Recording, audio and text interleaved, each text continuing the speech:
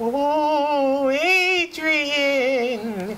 I'm a scary Dementor, Adrian. Dalton. You ain't going back to Hogwarts this year, Adrian. For the last time, put that away. Ain't nothing but chocolate gonna stop me, Adrian. All right, that'll do.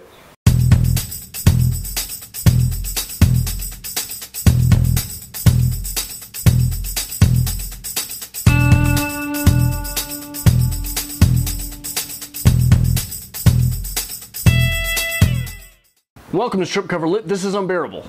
I'm Dalton Gentry. This is Adrian Fort. Harry Potter. That's the best transition I've got right now. Thank you for ruining it. It's a very rigid start. You are Adrian Fort. I'm Dalton Gentry. We do this every day. Let's talk Harry Potter, Adrian. Chapters 4 through 6 of The Prisoner of Azkaban. Are you done? Are you done? I'm done. Okay. So, brief rundown for chapters 4 through 6. If you're not reading along with us, which you should be reading along with us, a lot of people are, shoot out your own video chapter by chapter, put that Strip Cover Lit Book Club on it, and yeah, thank you, Peter Look Clark. at you, you pimp. Look at that. And so we can watch this. I can watch this. Adrian can't. The Leaky Cauldron, Chapter 4. We get a little bit of life in Diagon Alley. Harry is met with, you know, the moral dilemma of childhood adolescence. I've got all this money, but he's responsible with it, so that's good, teaching the kids good things. We learn a little bit more about Sirius Black. It appears that they are trying to protect Harry from Sirius. Chapters 5, The Dementors. We get to meet Professor Lupin on the train to Hogwarts. We get to see the Dementors for the first time, who naturally attack Harry. And we find out that Hagrid is going to be teaching care of magical creatures, so good for Hagrid. And finally, Chapter 6, Talons and Tea Leaves. We get to meet Sybil Trelawney, the divination professor. We get to meet Buckbeak, the hippogriff, and Hagrid's first class goes horribly wrong. And Trelawney predicts Harry Potter's death, which apparently she does every year. So, Adrian, how do you feel? Feeling better? Last week was a little rough. Getting somewhere? This is just the same thing. This is paint by numbers. This is not paint by numbers. There's more going on here. We're setting things up. I guess we're 400 pages away from the last time we got the same crap. But it is the same crap.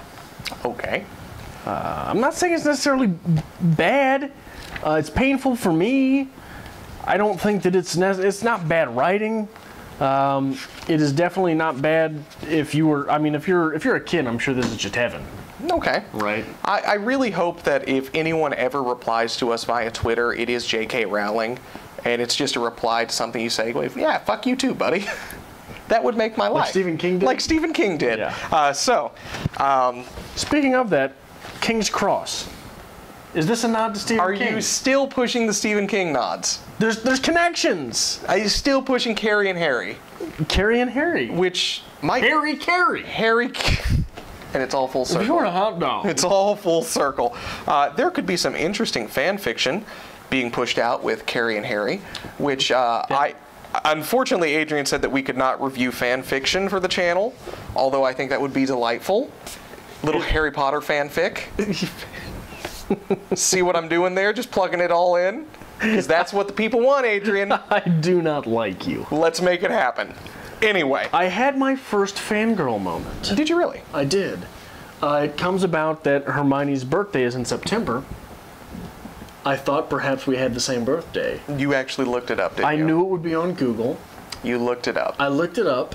We do not share a birthday. I'm sorry. How are you feeling about Hermione? How are you feeling about Hermione? How are you feeling about Hermione? My Midwestern accent came out real thick. Hermione, she was your favorite character throughout the first two novels. Her and Snape. Yeah. How are you feeling about her in this novel? She's a little more distant. Yeah, hasn't done much yet. Okay. Which brings up a question for me, because she hasn't done much, but Neville has come completely back. I forgot about Neville. As most people do. Right. So it makes me wonder if Neville dies. Okay. We'll find out. Goes from 0 to hey, here's Neville. I believe you have a comment on the chocolate and the use of chocolate. Is that correct? No. No. So Dementors take all the happiness from you. Right, but and destroy your soul. And chocolate is the one thing that revives you and brings you back. Just from the Dementors? Chocolate. Or from other things as well? Apparently, chocolate is stereotypically used by the female gender as a sexist. perk. And I think that is J.K. Rowling plugging stereotype. But Harry Potter is not a female character. No, but let's look at it this way. J.K. Rowling's in her infancy writing. She's like, I'm sad. What makes me happy? Chocolate. So she gives it to Harry Potter. Dalton, you opened that can of worms in the comment section. I'm not saying that it's me being sexist. I'm just saying it's a sexist observation to make. That's how I read it. Were you not sexist, you would not have seen that in the first place. I'm just That's saying how it. I read it. I'm a little disgusted right now. Simply because you are trying to make me the bad guy in here where I am normally perceived as the victim. Well, I imagine that normally the firestorms in the comment section go, Adrian brought this up, I am angry now, when you say, he's such a horrible person, I don't like him either. That's how I comment everything back from Harry Potter. I'm just like, yeah, he's really mean, actually. Oh, that's a good point. We tried to make it, but he hit me. So, yeah, that's how this works. So, where do we want to go? Lupin. We're talking, while we're talking, maybe not intertextual relations, but inspirations. Okay. The comment we keep getting on Dumbledore's appearance is that his nose is horribly crooked. Okay. Now, when you when you add this to the fact that Dumbledore is incredibly intelligent, seems in a very soft-spoken manner, right? But is also very funny. Is Dumbledore inspired by Stephen Fry? Oh. Well, that's something I haven't connected ever. Maybe. I mean, no. British character. British person. Also, Stevie Fry's big and very crooked nose. Which is like if you were going to describe Stephen Fry. You would describe Dumbledore. Right. If you were going to describe Stephen Fry to someone who you know has seen one of his movies, what would you say? Dumbledore shaved. Well, he's got the crooked nose. Yeah. He's the guy with the nose. Yeah. Right? I'm not trying to point that out, but it's out there. It's an interesting observation. He's very intelligent. He's very soft-spoken. Yes. He's very funny. Now, back to reality. I think the crooked nose more so symbolizes that although Dumbledore is very soft-spoken and wise, he is the Teddy Roosevelt almost. Speak softly, but carry a big stick. Dumbledore's seen things. Dumbledore's a badass. Well, Dumbledore's had his ass kicked, right? I mean, he's got war scars. Yeah. And maybe that's what brought him wisdom, and that's what makes him the man he is now, and he keeps that calm demeanor because old boy's been there and done that. That's the way I'd take it. Although the Stephen Fry thing is just delightful. Thank you for that. Right? I mean, I'm disappointed they didn't. I understand that in the movie he's played by, what's his name? I don't know. Two characters played. No. No? No. That is Gandalf. Okay. Okay, who played Dumbledore? Two characters actually played Dumbledore. Two actors. The original Dumbledore passed away, I believe, after the second or first movie. I can't remember. He was replaced. I cannot think of the actor's name at the time. I am completely okay with both Dumbledores. You actually get two visions of Dumbledore. The first one is the very old, very quiet, very timid Dumbledore. The actor who replaced him played him as a more playful character, but the wisdom and the wit in the second actor's portrayal, wonderful. Just wonderful. Do you hear that? What? Do you hear it? There are still people crucifying me in the comments section for mixing up Dumbledore and Gandalf. Oh yeah, you made a mistake there. I haven't seen any of those You made a mistake. He's that old guy with the beard. It is okay. I thought he would make a great Dumbledore, wouldn't he? What's his name? Gandalf. What's the guy who played Gandalf's name? Ian McKellen? Ian McKellen. Make a great Dumbledore, would he not? Yes, but you can't have the same character be Dumbledore and Gandalf. You cannot cross my genres like this. Don't cross the streams. Don't cross the streams. Anyway, so you got to meet Professor Lupin for the first time. I've said it many times, Lupin's going to be your favorite. A lot of people agree with me that you're going to like Lupin. Really? How you feel about him? He seems so far like the English professor you had that you know should have retired. Okay. He's dressed out of his age. He's got cobwebs on him. Disheveled. Yeah. He does stand up and take charge in the face of a Dementor. Yep. Which we've learned are very intimidating deals. Yes, and this is the first Defense Against the Dark Arts teacher who shows a little oomph. Yeah. And I believe it's even commented, I think it's McGonagall says, well, at least this one knew what he was doing, something like that. I thought it was Hermione. No, I think it was McGonagall talking to the hospital wing nurse about the chocolate, saying, well, at least this guy knew what to do. Right. But Hermione, I think, if I'm not mistaken, takes note when he gets up and takes action. Okay. Right? But if you do look at the transition from Gilderoy Lockhart, this is polar opposite. This is the man who knows what he's doing. He's here to do a job, and he's obviously going to do the job well. We don't know much about him yet. We haven't got there. I am still saying you are going to love and adore Lupin. Okay. And poor Lupin. We'll get there. Lupin. Poor Jesse. We'll get there. Dementors. Yeah, on page 92, we get this quote from Gandalf. "They are stationed at every entrance to the grounds," Dumbledore continued, "and while they are with us, I must make it plain that nobody is to leave the school without permission. Dementors are not to be fooled by tricks or disguises, or even invisibility cloaks," he added blandly, and Harry and Ron glanced at each other. "It is not in the nature of a Dementor to understand pleading or excuses. I therefore warn each of you, every one of you, to give them no reason to harm you. I look to the prefects and our new head boy and girl to make sure that no student runs afoul of the Dementors," he said. Even old Gandalf knows these Dementors are not to be toyed with. You are pissing people off with a fervor this week. We have talked about doing strip cover lit t-shirts. We're going to have to get one with like Ian McKellen's Gandalf that says "Welcome to Hogwarts." That's funny. Yeah, Dumbledore knows we don't mess with Dementors. I think you need to put another word in there. It is not Dumbledore knows you don't mess with Dementors. Even Dumbledore knows you don't mess with Dementors, right? Yes. Even Dumbledore, the great powerful Oz, Gandalf. Powerful Oz. And we will find out through Lupin that that Dementors are, you can combat them. You can take care of the problem if you know what you're doing. But if you don't know what you're doing, they will suck your life away. They seem like Sentinels, almost.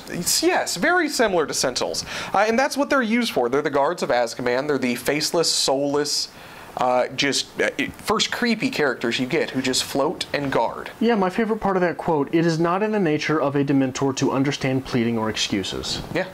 Right? They'll kill you. No problem. They're motivated sons of bitches. Now, no excuses. We are going to find out later in this, novel how you combat a Dementor and what a Dementor is. Is it with chocolate? It's not with chocolate. You don't spray chocolate from your wand and cover them in a delicious morsel. Other professor that we met, Sybil Trelawney, the divination professor. Any big thoughts on her? Obviously, McGonagall does not care for her. She dismisses divination as a lesser magical art. Hermione gets on board with that. She's not good at it, so she's like, nope, I'm out. Must be for stupid people. Yep. T. What about T? T. Yes. Look, if Amy from the Dusty Bookshelf ever becomes a patron, because we buy these lovely action figures for all of our patrons, we will get her a figure of Professor Trelawney. Professor Trelawney. Because, boy, all that tea. She drinks a lot of tea. She does. Though I doubt Amy smokes weed, and Trelawney obviously smokes weed. Trelawney smokes a lot of weed. Yeah. But that's a thing that with divination, if you look back towards fortune telling, things like that, I always read Trelawney as kind of a gypsy. The gypsy fortune teller. Okay. The reading of tea leaves, that's a thing. That was a thing. Right. So I can understand it. To use it as an actual magical art is very interesting. Speaking of things that were things before they were things in Harry Potter, Buckbeak. We get a hippogriff. Well, if we're going to go that route, real quick, things that were things in Harry Potter before real life, this silver ladder, is that Google? Okay, that's interesting. You ask for the silver ladder takes you, it doesn't matter what you really search for, yeah, it took you there. It'll take it. Got you. That's interesting. That's really interesting. I also I don't love mean to the brag, fact. but, you know, Yeah, I know. I read into this stuff. Look at you. I'm I an love adult. the fact that even the staff keeps Trelawney as far away as possible. And it's even mentioned, she's like, well, she doesn't really come out much. Amy's up there in Canada. Oh, that's funny. Don't kill me. And Trelawney has predicted Harry Potter's death. Harry Potter gonna die. Right. Which apparently she predicts a new student every year is going to die, and it never actually happens. But of course, this year it's Harry Potter. Not to this point. I'd be interested in seeing who those other students were and whether they die in the series. Okay. If people die, you said people will die in the series, right? People will die in the series, and this Are there is... people of different classes that die? Oh, yes, absolutely. Well, okay, here's the thing. I wonder if her day is yet to be had. We did Carrie about a week ago, and I said Stephen King is ruthless. Yeah. If J.K. Rowling took anything from Stephen King, Is the ruthless route? year 7 is prom night. Oh, okay. Okay. So I'm excited again. there's a little hype. You can at least see some of them. I'm excited again. Yeah, year 7 is prom night, and if Stephen King just killed people for the sake of killing people, J.K. Rowling does because she knows it will hurt you. She took your childhood heroes and massacred them. That's what I'm trying to do now. You will... She got it before me. Anyway, upset now. Buckbeak, the hippogriff. We talked a little bit about mythos, Greek mythos being like spliced into the magical world with centaurs. We called out those centaurs. We called out too. those centaurs. A lot of people like that. Now I we want have... a pat on the back. You want a pat on the back? Good for you, As sir. soon as I saw Good for those you. damn things, I knew what was happening. But now we have a hippogriff. Yes. We don't know much about the mythos behind hippogriff. We'll I have to didn't read know into it. I didn't know they were real things. Well, not real things, but they were actual. I thought maybe Rowling made them up. I didn't know. No, comes from the poet Virgil. We did read that, but we didn't read much about hippogriffs. However, Buckbeak is going to be a central character in this novel. It's going to be, there's a lot of importance with him. Oh, then I'm going to imagine that there's I'm hoping there is. symbolic significance. I'm hoping you are going to pull some Tomb of Mythology off your shelf from back here, and you're going to call me like in 5 or 6 hours, be like, hey, got it figured out. By Tomb of Mythology, do you mean I will direct message Steve on Twitter? Steve, I need help. It'd work. I just assumed Google was Steve. It's just Steve behind a keyboard. Although I imagine he's a hunting pecker. No, that man probably types 100 words a minute. Well, Christopher Hitchens did too, but he was a hunting pecker. Really? Yeah. Interesting. Yeah, there's several. I've seen several. Like he was on 60 Minutes towards the end of his days, and there's this scene of him, one of these cut scenes that they do before and after commercials, and it's him stooped over his computer, just one finger at a time, baby, That's going incredible. after it. Yeah. Especially with as prolific as that man was. Prophecy. Prophecy is often tied with religion. The dismissal of divination and prophecy as a lesser art and wish-wash. Can we say that's dismissal of religion? Look at you. I'm trying to bring you into this world. I didn't even pick up on that at all. So can we go that route? Yeah, absolutely. And who is the person who dismisses this? The most Gryffindor, academic yeah. and the most educated are the ones dismissing prophecy. Okay. I like that. I'll have to look into it in the future. You're welcome for that little tidbit. I am hoping that Trelawney does not end up winning the day somehow. We'll see. Okay. A couple more questions I have. Sirius Black is set up as such a villain that I wonder if he's a hero. Okay. And Hagrid becoming a teacher. For some reason, during the course of reading this, I started down that rabbit hole of wondering, this school is putting out, we'll say it's a mid-sized American high school, right? So Okay. you're talking 800 graduates a year. All right. We'll just put it right around there. We'll say that's what the size of Hogwarts is.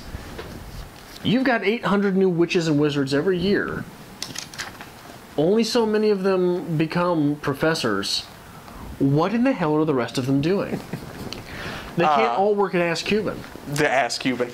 Well, you do have government. You have the Ministry of Magic. As you're going to find out later, there are sports stars. There's the Quidditch World Cup. You're going to find out that this is not the only magical school. There are other ones. They're going to get visitors from other countries, other areas. And as J.K. Rowling has recently put out on Pottermore, there's just the world as we know it is littered with schools. There's schools in the United States which are going to play part in her movie Magical Beasts and Where to Find Them. Yeah. Because they travel to the United States. The guy starring in that, by the way, Eddie Redmayne or something like that, terrifying looking. Yeah? Yeah, that is the type of person that should populate your nightmares. Good, good. I don't know like why, that. but he's terrifying looking. So there's a lot witches and wizards can do. We're just getting the snippet of Hogwarts. Now, once we get to Hogsmeade, the village, you're going to find out that they're shop owners, proprietors, things like that. Did you just spoil that for me? No. I did not know Harry Potter got to go to Hogsmeade. Dalton. Let's be honest. Dalton. They said third years go to Hogsmeade. People are going to Hogsmeade. Who signs his paper? You'll find out. Is he adopted by Hagrid? Shut up. Anything else you really... I'm so distraught. No, you're not. You knew it was coming. Is there anything else that you'd like to talk about? Are you saying that Harry these Potter? books are predictable? You knew it was coming. That in every one of these books there is some existentialist sort of magic-y thing that Harry Potter is supposed to be able to do, but because the fact that he lives his entire summer with hateful muggles he might not be able to do, that in every one of these books a situation like that arises and is squelched? Is that what you're telling me? I really just want to ruin it for I you can't now. stand it. Can I ruin it for you? No. Please? Shut up, Dalton. I can ruin it for you. I'm having a moment. We're getting rebellion later. So Does piss he on you. forge a signature? Piss on you. Anyway, anything else you want to hit? I have one more big thing. One more big thing. That this is me. I swear if you go back to fat shaming in Harry Potter, I will hit you. Never mind that. What do you have? No. What's J.K. Rowling's first name? Joanne? J.K. J.K. I'm looking at you right now. This is a heart-to-heart moment. This is you and me talking. How interesting would a new series be that follows Hermione on her journey as a professor? She's a strong female character. It tells children, girls especially, that when you value your education, there are doors and opportunities that open up, right? That there is a career to be had for knowing your shit. This could not only be something this could be young adult, her first years as a professor. You can be a professor at 25. That's or new adult, I suppose, would be that into adulthood, right? Hard work pays off. This is the value of education and educators. Put a main character out there that's going to sway people from thinking, oh, the academic, right? The ivy walls of the academe. We don't need those in Middle America, right? You're instilling it in people from an early age that those are important people. In fact, even in here, a lot of your teachers are just your professors. I'm sorry. Well, are these teachers or these professors? I don't know.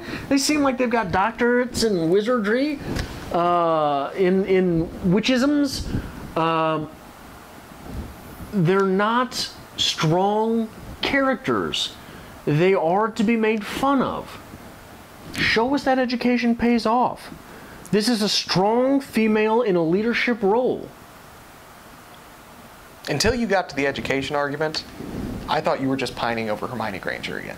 Well, yeah, but I had to go somewhere. Okay, at least you wrapped it up with that. Lupin. We're going to get there. You will enjoy him.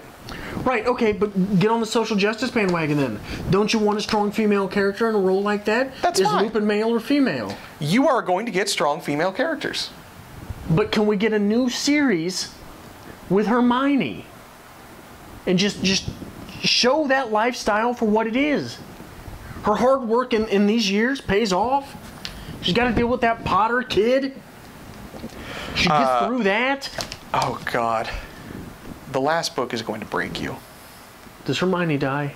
So, we're going to get there. Don't tell me that. If you would like to see Adrian's journey through Harry Potter, Does Hermione die so Harry has to marry Ginny? Make sure that you hit that like and that subscribe button. JK, if you killed Hermione, we're not friends anymore. Follow us on Facebook at StripCoverLit, on Twitter. I know we're barely friends now, and you don't really return my text messages after, you know, the restraining order and whatnot. On Twitter, at StripCover. This is Adrian anyway. I am the Dalton. Follow us on Twitter, shoot us a message, and we can hash this out in private. I don't know where to go after that. I'll forgive you. I'll forgive. Resurrection could be a thing in the magic world. Ooh, Adrian. What is that? I'm a scary Dementor, Adrian. Yay, come.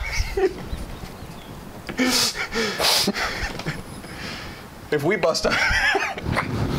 This has to happen.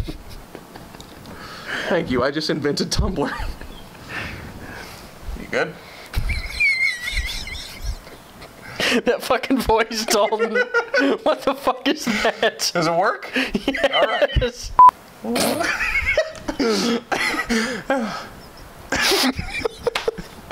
God damn it.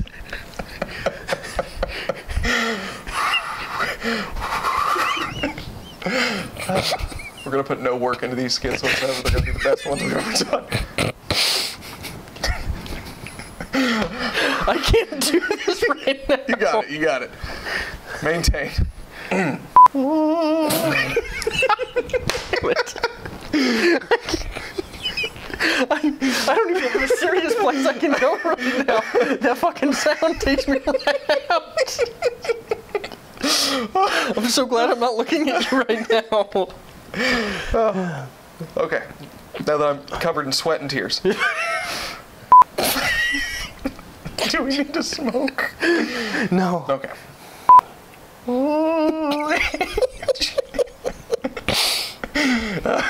This is why people hate us.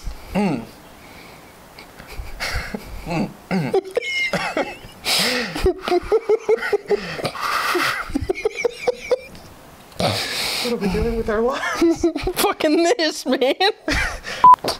This is my life's work. You and that fucking hat. Adrian, I'm a scary Dementor, Adrian.